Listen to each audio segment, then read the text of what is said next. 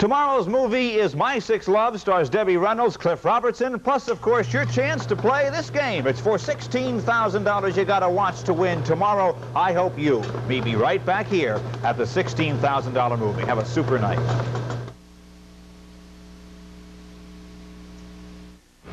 Tonight in the news, the rumbling trains that are rattling the nerves of a neighborhood. We'll have a live report. Plus, hoping the summer will never end.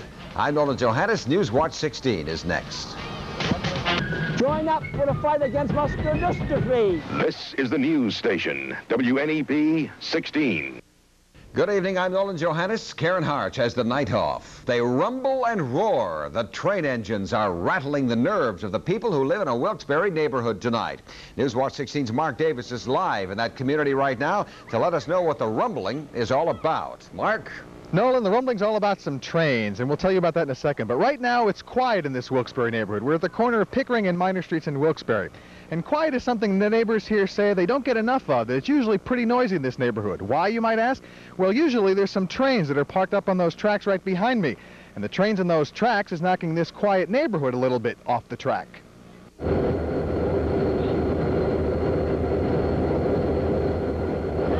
Listen, hear that? It's a sound of 3 train engines running. And that's a sound people here are sick of hearing. They tell me the trains are parked on these tracks on a regular basis and left running, leaving them with a noise, and that noise is causing a lot of problems. The people in the South Wilkes-Barre neighborhood have been putting up with the sound of those trains for quite some time now. But concern over the sound of the trains was heightened just a few weeks ago. A little girl got into trouble here in this swimming pool. That little girl was the granddaughter of Mrs. Ruth Dress. And because of the train sounds, Mrs. Dress couldn't hear her granddaughter's cries for help. And she got her shirt tangled around her neck. And I didn't hear her hollering for help. The train was up there. At that time, there were 5 diesels. And when I just happened to pass the window, I looked out, and there she was, struggling in water. That was the most serious problem with the noise that we could find, but other people are literally losing sleep because of the noise. Many nights, my husband and I don't sleep because we get the noise right in our bedroom, and we're 4 houses away. So it is a terrible annoyance, terrible. Another annoyance the neighbors say is that the trains are left without anyone to watch them. But the Delaware and Hudson Railroad tells me the trains are secured, and only railroad people would know how to get them moving. The Delaware and Hudson also tells me tonight that it recognizes that the trains that are parked here is a problem. They say they don't want the trains sitting here either because that means that the trains aren't moving, and that's costing the railroad money. But they say they can't move them a lot of times during the day because of some major repair work that's being done on some tracks in the area. They say that work should be done in about a week, so the trains will be moving through here and not stopping here. Mark Davis, Newswatch 16, live with the Instacam in South Wilkes-Barre. Nolan? Mark, how about some laws? Isn't there any law against that kind of noise? That's a question we wanted an answer to, and I spent the afternoon in the city attorney's office at Wilkes-Barre City Hall looking through the books. Now, there are a number of general nuisance and general noise ordinances in Wilkes-Barre, but nothing that would cover a situation specifically like this one. Okay, Mark, thank you. Residents in Plymouth Township who were concerned about a garbage fire can breathe easier tonight. Firemen tell us they've been able to put out the blaze in the Curry Hill section of the township. Residents were worried that that fire might spread to underground coal veins, but firemen say they pumped enough water onto the site to stop the fire, and they'll keep an eye on the Plymouth Township dump for several days to make sure that it doesn't start up again. Still ahead, why the telephone strike may mess up our phone bills. Plus, Mike Igoe will be here with an update on his disposable diaper investigation. He'll pin that story down when we come back. Newswatch 16 is everywhere. The makers of an infant's disposable diaper has responded to a mother's concern. Action 16 was the first to tell you about the diapers coming apart in a baby's hands. Mike Igoe is here now to tell us the latest. Mike? Nolan, it's been 2 weeks since I first told you about these Revco disposable diapers that may be unsafe. But today I saw the first visible signs that the company may be taking some action. When I revisited Linda Stetz, the Wilkes-Barre mother who called the problem to Action 16's attention, she showed me a copy of a letter Revco sent to the manufacturer it apparently believes made the diapers. The letter asked the Canadian company to get in touch with Linda. Well, guess what? While we were there, the manufacturer just happened to call. And you know, when Linda was there, she had a few things that were made request of her. They asked her to send along a few samples of the questionable diapers so it can begin its own investigation. Now, of course, I also spoke to an official, and believe it or not, he didn't seem to know too much about the case. In fact, he began asking me a lot of questions. And remember, this comes a full 2 weeks after Revco first promised it would investigate. I assume you're going to stay on top of this one, Well, of right, course, Mike? you know me better than that. I'm not going to give up now. Yeah, absolutely, Nolan. The gentleman at the company up in Canada told me as soon as he gets the samples from Linda, he's going to get right back to me. Okay, I just can't understand why he needs her samples, why he can't take some of his own. But I guess he just wants to make sure that they're the wrong ones or the right ones. Okay, thanks, Mike. Something else for consumers to look out for tonight. It seems the strike by telephone workers and problems with the phone company's computers are messing up some of the bills being sent out by Bell of Pennsylvania. Ma Bell says that you may get a notice saying you owe for last month's bill, even if you have already paid for it. The phone company says a shortage of manpower is causing a backup of bills, and it hasn't been able to catch up with all the payments that are coming in. They're still doing it in Scranton. The problem we told you about last week is still a problem on the Greenridge Street Bridge. During construction from now till next June, only northbound Route 307 and 11 traffic is allowed. But southbound drivers are still trying to sneak across rather than take detours. Scranton police say they'll keep their eyes on that bridge. It'll cost you a $35 ticket if you're caught going the wrong way on the Greenridge Street Bridge. Next, meteorologist Tom Clark will have the latest on where that hurricane is heading. Plus, a little later, getting ready to head back to class. We'll take a look at the kids and the clothes as Newswatch 16 continues. Save all your aluminum cans and bring them to the telethon on Labor Day. Wait a minute. Alicia, where are you now? Tom is going to tell us. How about it, Tom? Okay, Nolan, Alicia is becoming a very dangerous hurricane now down in the western Gulf of Mexico. Let me show you a satellite picture taken just a few short hours ago, and the storm center now is only about 75 miles southeast of Galveston, Texas. Now, the coast of Texas is up there in the left corner of your screen, and the center of the storm is moving towards the west-northwest at only about 5 miles per hour. Now, maximum winds in the hurricane now up to 105 miles per hour. So it's becoming a very strong hurricane, and what you have is very warm air rising within the hurricane, and that exerts less weight on the surface of the water. And the water then, this causes a mound of water beneath the storm that moves right along with it, and when that reaches the coast, you have the storm surge. And that, combined with a very strong wind on the storm system, on the water, you have very strong waves, as much as 18 feet in some areas down that way tonight, and some severe flooding expected later on tonight along the coast. Tides anywhere from, well, 10 feet above normal down that way tonight, and rainfall expected to be anywhere from 10 to 15 inches in some areas as Alicia moves on shore. I think the eye of the storm, which is right about there, you can see the clearing in the eye, that should move ashore along about, between 6 and 10 a.m. tomorrow morning. So it's a dangerous storm, and we'll keep you up to date on it as we head through the evening. Now, outside in the backyard, we have a temperature of 83 degrees, and the humidity is 44%. The wind coming in from the southwest, gusty at times, 13 miles per hour, and the barometer now is falling 30 inches even. The high today, hey, 84 in this backyard, and the low last night was 59. And there you have the records. A great day to go swimming. Now, let's look at Newswatch, let's look at the radar scan as we have it, the 60-mile sweep. Nothing showing. No showers or thunderstorms in the area tonight. Let me show you now the Newswatch 16 color satellite picture. There is Alicia down there moving slowly towards Texas. The storm will continue to strengthen tonight because it's going to remain over the water where it gains its strength. Alicia will not affect our weather here up in Pennsylvania. So that's good news. However, some rain is on the way for us from this storm system here. Some thunderstorms now over the eastern Great Lakes. They'll be moving in, and it could rain here by daybreak tomorrow.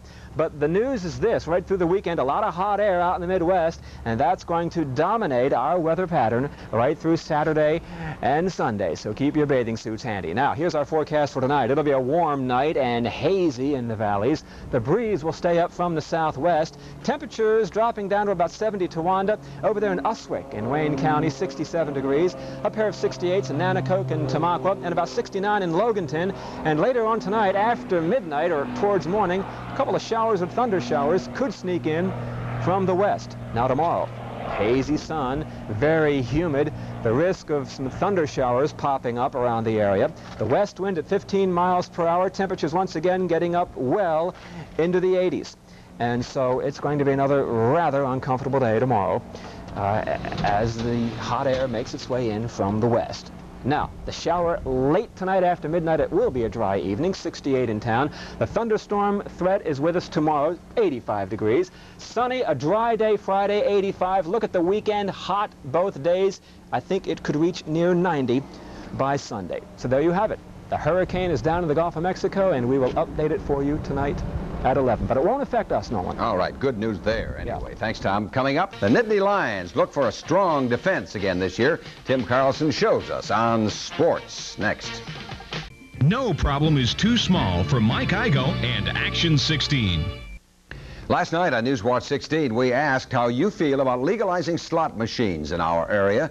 In case you missed the results of our poll, here they are again. 75% of you who responded to our unscientific telephone survey said yes, you do favor legalizing slot machines. Only 25% of you are against the idea. Newswatch 16 took that poll after 2 state lawmakers proposed allowing slot machines in the larger Pocono resorts. And it's part 3 of the Nittany Lions story with Tim standing by. Right, Mr. Karlson? Yeah, they look good this year, too. Let's hope they can do what they did last year. Amen. Huh? While the explosive Penn State offense put a ton of points on the scoreboard last year, a gritty, hard-nosed defense was keeping opponents from doing the same. And that's the subject of tonight's Penn State preview, the defense. There's no question that last year's Penn State team was a big play team, both on offense and defense. 2 of the biggest anchors on that Penn State defense are Greg Gattuso and Scott Radisek, both of whom are looking for more of the same this year. We're working real hard. You know, last year was last year. It's not going to help us this year. You know, we have some of the same people back, and hopefully we're a year better. So that's, you know, the main thing. We're going to be working towards being a better football team. We lost a couple of starters, but we've got the people coming back that played a lot of football last year. And we're excited that we can do some big things early in the season, whereas last year it took us a couple games to come around. Wide receiver Kenny Jackson plays the game on the other side of the line of scrimmage. He sees the Nittany Lion defense as not only tough, but smart. Very intimidating, very aggressive. You have guys over there that know what they're doing. And I think not only because they're aggressive, but they know what to do in certain situations. The Penn State defense must play well early this season in order to enable a younger offense to gain confidence in its ability. Once that is accomplished, the road to defending the national championship will be a little smoother. And tomorrow at 6, another look at the defending national champs.